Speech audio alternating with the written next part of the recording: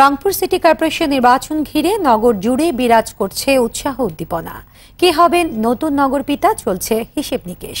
সুশীল সমাজের অভিযোগ, গেল 5 বছরে শুধু কাগজে কলমে উন্নয়ন হয়েছে। কাজেই যোগ্য নেতৃত্বের হাতে নগর পিতার দায়িত্ব দিয়ে মডেল সিটির প্রত্যাশা নগরবাসীর।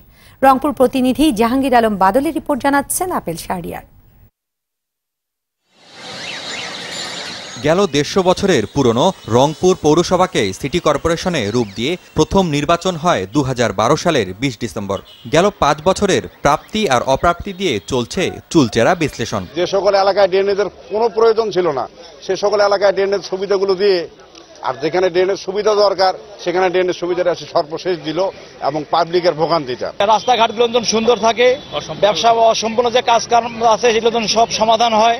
আসছে নির্বাচনে 4.5 লাখ ভোটারের মধ্যে নতুন 1 লাখ। নির্বাচন ঘিরে নতুনদের উৎসাহ উদ্দীপনাও একটু বেশি। ফুটপাত উচ্ছেদ করার পরপরই কিন্তু দোকানদাররা দখলে নিচ্ছে।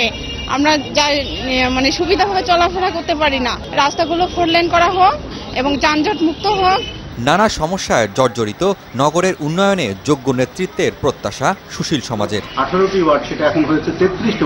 অতিরিক্ত যে ওয়ার্ডগুলো হলো, এই ওয়ার্ডগুলোর যে উন্নয়ন, সেই উন্নয়নটা কিন্তু সেভাবে ত্বরান্বিত হয়নি। না, এত বড় একটি শহর, যে শহরে গত 5 বছরে প্রায় 3.5 লক্ষর মতো মানুষ বেশি হয়েছে, সেই শহরে এখন পর্যন্ত আধুনিক ট্রাফিক সিগন্যাল ব্যবস্থা করা হয়নি। স্বচ্ছতা জবাবদিহিতা যেমন থাকবে, আমরা চাই উপযুক্ত ব্যক্তি মেয়র হিসেবে আসুক।